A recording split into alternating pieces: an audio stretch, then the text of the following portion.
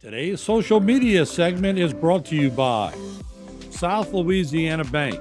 It's better when we bank together. Waits and Downer, attorneys at law. Terrebonne Ford, built Ford tough.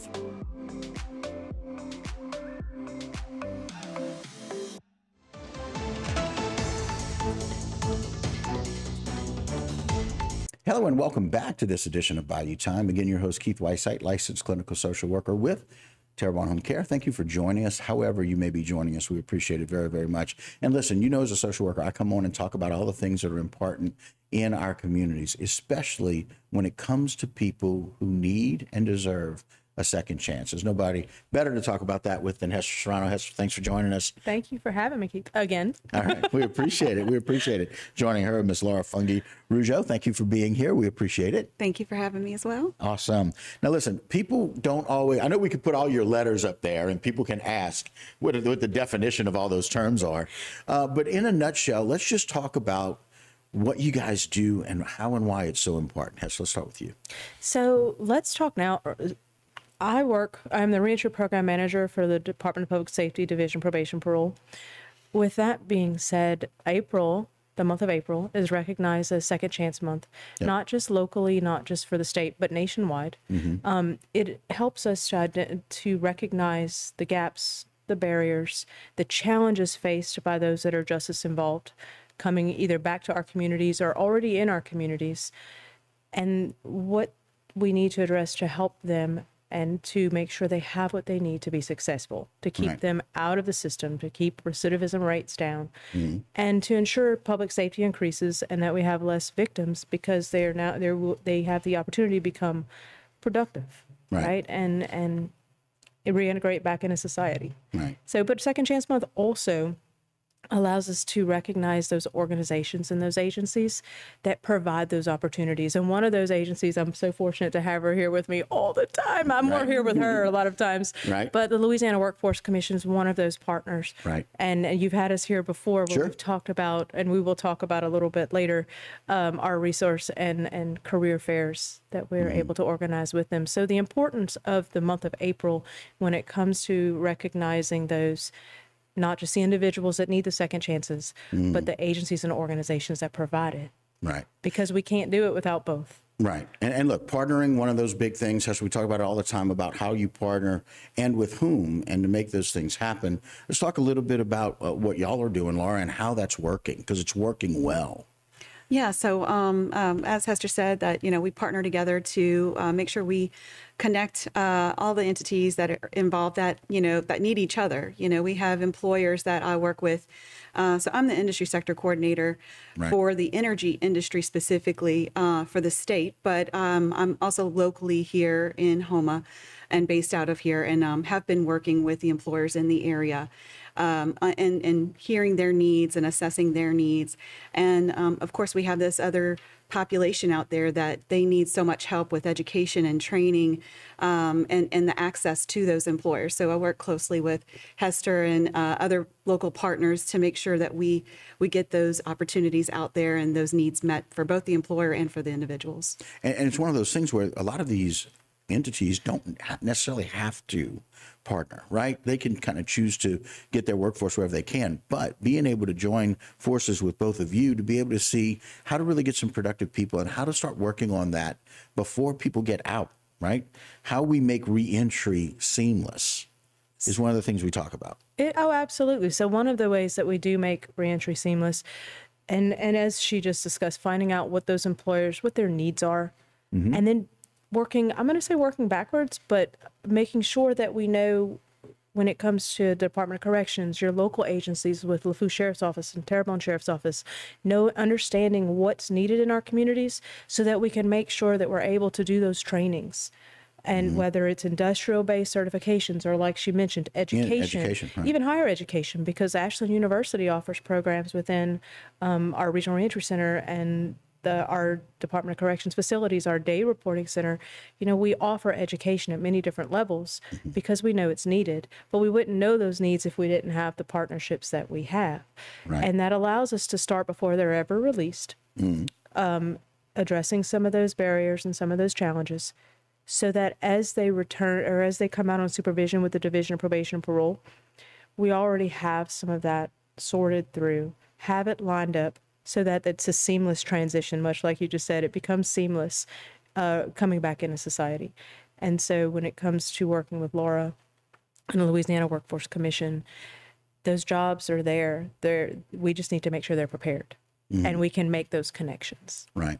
And again, finding a way to see what we need. Right now, it seems like everybody's looking for people to work, right? And we're wanting to make sure that we're getting some qualified candidates to be able to do that, and making sure that they've got the right background, the right education, and that they're able to go into a position like that makes it easier for the employer, right?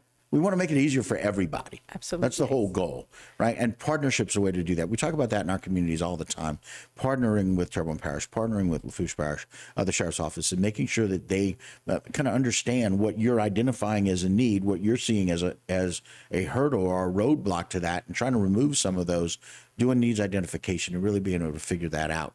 And so it's got to be exciting. I mean, you guys had an opportunity to do that at Fletcher today, right? We did. Yeah. So positive impact? I would say so, absolutely. Yeah, absolutely. You know, I mean, that's the challenge is getting the word out to everyone so that they know when we put on these events to educate them about the different programs that we have, such as the Employer Forum that we had today. Right. You know, it's just us putting it on more frequently, annually, you know, and getting the word out so that they can attend those and find out what kind of programs we have that can help them. Well, we're going to do a couple of different things. We're going to take a break, but when we come back, we're going to let people know about some things that are taking place this week. We're going to let them know about some things that are taking place next week. Lots of opportunities for people, lots of opportunity for industry to get involved, to come and be able to say, hey, I need some workers, and a way for us to let people know, hey, come and check this out. This is an opportunity for you to make things easier, right? All right, so you guys stick around. We're going to do that. Yep. Very cool. All right, you stick around as well. We'll be right back here on Bayou Time. Don't go anywhere.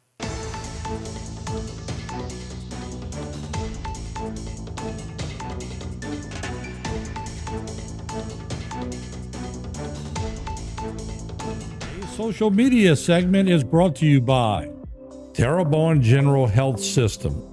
Your health is our legacy. Rouse's, you're either local or you're not. Buick, the craft of modern luxury. St. Martin and Bork, know your rights.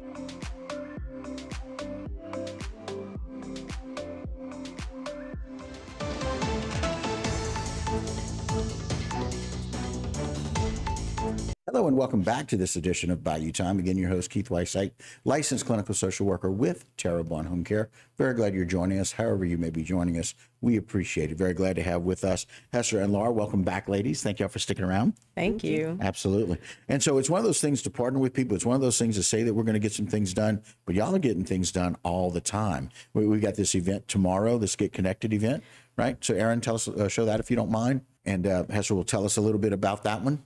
Yeah, so our Lafourche Day Reporting Center, which is operated by the Lafourche Parish Sheriff's Office, is hosting a job and resource fair tomorrow, actually, at the Lafourche Day Reporting Center, and the address is on your screen there. It's located at 509 St. Mary Street, Suite H. Right. I usually like to tell people it's next door to AutoZone on Yes, St. Mary you're right Street. next to AutoZone. That's the best way to do it. And the door actually says Lafourche DRC. Right. So, and 10 to 1. 10 to 1. 10 to 1 tomorrow. Join us, please. And if you're in need of employment or resources, and it kind of lists on that flyer what's available: healthcare, employment, education, trainings. Right, those kinds of things. Very cool. Thank you, Aaron. We appreciate that. And this is one of those things where both of you have been very involved in the one that's taking place next week. Let's talk about that one, because you guys have gotten lots of different places, lots of different people involved. And this one is the Second Chance Career and Resource Fair, right? So it is. It is. And we're hosting it during Second Chance Month, which we already touched on Second Chance Month. Correct. However, it's important to talk about the fact that reentry is not just reactive to those coming that have already been through the system, but also proactive. Right. If we can keep people out of the judicial system by giving them the resources that they need, then it's a win-win. Right. Right? It's a win-win. So reentry is not just reactive, but proactive. So our Second Chance Career and Resource Fairs are our give back to the community so that we are able to give those opportunities to everyone in hopes not just the individuals on supervision are going to be, that they're in need of these resources, but also those within the community. Right. And Laura, y'all have been working really hard to get a wonderful grouping of employers in the area to be able to do that. Yeah, so we have quite a few different industries that, of various sort that are going to be attending at both of the career and resource fairs next week. And so you've got, healthcare, you've got oil and gas, you've got maritime, you have manufacturing. And then, of course, we have all of our resource partners as well that are going to be there. So it's a great combination for anyone to come out and just, see what they can find to help them. Yeah, and again, this is our proactive way of getting people well trained, knowing what the needs are, to be able to let them know what's available in the community. So, Aaron, put that back up for me if you don't mind. Kind of want to let people know that it's going to take place in Terrebonne Parish. It's on Tuesday, April 23rd, from 11 to 2 at the Municipal Auditorium, 880 Verrett Street in Houma. Then the one in Lafourche Parish is on Thursday, April 25th. It's kind of like a Tuesday-Thursday class at Nichols, right? And that one's from 11 to 2 as well. And that's at the Harangue Auditorium, which is 310 North Canal Street. And right there, I'm very glad, Aaron, I appreciate you doing that. You put the QR code up, and that is for anybody who's interested in that, or if anybody that's interested in coming out to be one of the people that are going to come and let them know what's available, right, for your agency. Absolutely. Yep. So again, they're right there next to each other. It's the Second Chance Career and Resource Fairs. And again, use the QR code. You can get a lot more information about that. While we're doing that, Hester, let people know maybe how they can reach out to you directly if they want to get more information. Sure. You can reach out by email. It's hester.serrano@la.gov. I know we had it up there on the screen earlier. Right. At HESTER.SERRANO at LA.gov. Right. Yeah. So again, put her name back up if you don't mind, Aaron, if we don't mind doing that, so people can realize how to spell that. That's Hester.Serrano. Right. Very good.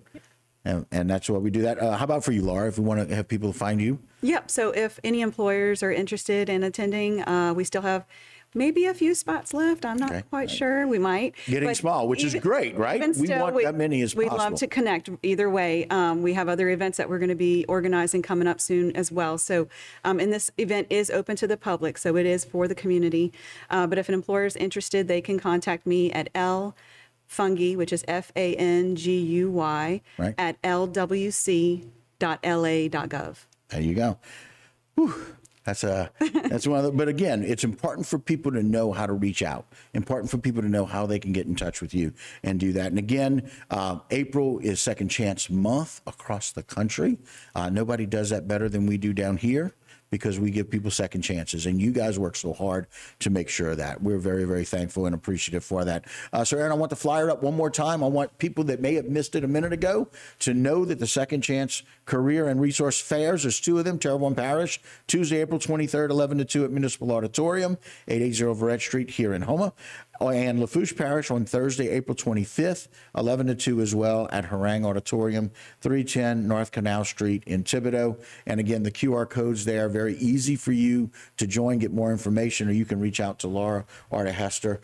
So Hester, some final thoughts. We're excited about these kinds of programs because we're helping people get their needs met, and we're preventing them from going back into the judicial system, right? That is correct. That is our goal. Our goal is within our communities to make sure that those that are returning home have opportunities that maybe they didn't have before. Right. And we do that by working together.